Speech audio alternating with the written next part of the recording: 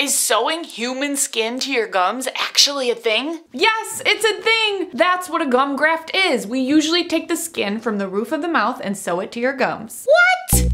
Please explain. Hi, my name is Whitney and I'm a dental hygienist here to talk to you and explain everything you need to know about gum grafts. Now, a gum graft or a gum augmentation is a surgical procedure where, like we said in the intro, new gum tissue is grafted onto an area of your mouth where there isn't enough gum tissue. So they will take tissue from one area, usually your palate, the roof of your mouth, and move it to the area of your gums that needs it. It essentially rebuilds the level of the gums back to where it's supposed to be. For example, if you have exposed root surfaces, gum recession, if you're recovering from advanced gum disease, periodontal disease, and or if you're undergoing ridge augmentation, which is actually a type of bone graft, but regardless of the cause, whatever the reason, the roots of the teeth aren't covered by enamel, without the gums, the tooth is weaker, more sensitive, and highly prone to tooth decay. So getting a gum graft is what will help manage all of that stuff, the tooth sensitivity, the cavity risks, as well as they can also help after a sinus lift or to plan for dental implants or even sometimes just for aesthetic reasons. However, even if a gum graft surgery sounds like an elective procedure, it sounds like it's just aesthetic to make your smile look good, it's often more than just that. For example, if you're long in the teeth because of aggressive toothbrushing or bruxism, clenching or grinding, gum graft surgery will not only help your teeth appear more attractive, but correcting your gums, bringing your gum levels back to the proper spot will help manage tissue loss from gum disease, which helps keep your gums healthy. You need gum tissue to properly hold your teeth in place, right? So if you are someone who needs a gum graft surgery, be sure to schedule your appointment sooner than later, because the longer you wait, the worse your gums become and the worse your dental health becomes. What to expect during a gum grafting appointment? Before you schedule the procedure itself, you would have already had a consultation appointment with your dentist and or your periodontist, the gum specialist, and together you will select the type of gum graft that you need. There are different types of gum grafts, which I'll go over in just a bit, but first, I think it's worth mentioning before I get into it, it's gonna sound intense, but don't freak out because it's not. Gum graft treatment isn't anything to feel nervous about. Periodontists do these procedures every single day and it's very straightforward for them. So although it might sound brutal when I explain this procedure, please know that you will be numb. They will make sure you're comfortable. You won't feel anything. And if your situation requires something more complex, sedation will always be available upon request as well. I do have a video all about the different dental anesthetic options if you're interested in learning more about that. But either way, there are 4 main types of gum grafts. Actually, technically more. There are also other types of alternatives like pinhole rejuvenation, which could be a whole video itself. Let me know if you're interested in that. But for simplicity's sake, the 4 main types of gum grafts will generally be 1, connective tissue grafts. These are the most common. They usually involve flapping back the tissue on your palate and harvesting a sample of connective tissue underneath, closing the flap, and then suturing the tissue into place around your teeth. Again, I know it sounds intense, but you are numb. Don't forget that. It's totally fine. Super common, normal procedure. Number 2, free gingival grafts. Similar to the connective tissue grafts, these ones also involve removing a portion of the tissue from the roof of the mouth, but instead of a flap being created, the surface tissue is removed and transferred to the area receiving the graft. Again, I don't know how much you care all about these details, but I do think it's interesting to at least have an idea about what's going on in your mouth, right? So number 3, a pedicle graft. These ones use the gum tissues right next to your receding gums to cover the exposed part of your tooth. So instead of removing tissue from your palate, it's from the gums themselves being retracted and tugged to reposition them around your tooth. And lastly, alloderm grafts. This procedure is actually non-surgical. What they do is slip donor tissue under the edge of your existing gingiva. Sometimes you don't even have to be numb for this one. Again, which one you need will depend on your individual mouth and your individual situation. Your dentist and periodontist will discuss the pros and cons of each with you to decide which one is best for you. And regardless of which type of graft you end up getting, the generalized goal of gum grafting, like we said, is to put more tissue into a spot that needs more tissue, which allows that new tissue to naturally fuse and integrate with the old tissue, bringing your gums back to a healthy level. Now, after all that is done, what should you expect post-surgery? What's the recovery like? So your home care instructions are the most important part of your recovery. Do whatever your dentist and periodontist tell you to do. Some people are placed on a soft diet for a week or more, while others may have sutures that need to be removed a week later. They will tell you. It totally depends where they took the tissue from. In some cases, there may not be any pain afterward, or in other cases, there could be significant discomfort. And interestingly enough, if you're having tenderness, it's usually not from the graft area. The gums don't usually hurt afterwards, but the discomfort will usually come from where the graft was harvested from. Most of the time, the roof of your mouth. Think a pizza burn times 10. It's not the end of the world type of pain, but it could be irritating and annoying. Pain, swelling, or irritation are not uncommon after a gum graft surgery, but symptoms don't generally persist for more than a day or so. And any type of discomfort is often managed with an over-the-counter pain reliever like Motrin or a cool compress. Again, your dentist will tell you what you need. Gum graft surgery has about a 90% success rate, meaning there is about a 1 in 10 chance that it could not work, that your body rejects the gum graft tissue or it doesn't take. But thankfully, caring for that area properly at home will reduce the risk of any trauma or infection that might contribute to any complications. So more the reason to follow your dentist's home care instructions. It will help increase the success rate of the procedure. I hope this video helped you. If you want to learn more about the cost of gum grafting and dental insurance and all the details about scheduling for the procedure, I will link my gum grafting article in the description box. Please like, subscribe, and turn on your notifications. And until next time, I'll see you on Instagram at Teeth Talk Girl. Peace, love, and teeth.